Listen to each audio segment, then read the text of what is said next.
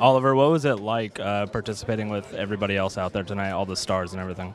Oh, it was a lot of fun. I was a little bit nervous before I was going to go out there and do the passing competition, but it was a lot of fun, and the fans were great here, and loud building, so it was a lot of fun.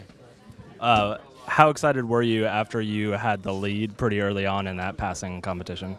Well, I started off pretty slow, missed a couple there, so I got even more nervous, and finished pretty strong at the end, so that was good, and the time was pretty good too.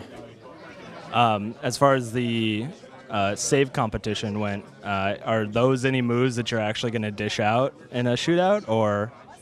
Not really. I was just trying to fall down or lose the puck or whatever. So, but like, so you kind of want to do something, but at the same time, like, tried to keep it simple, faked it, and went back and right in his gloves. So it was a good save.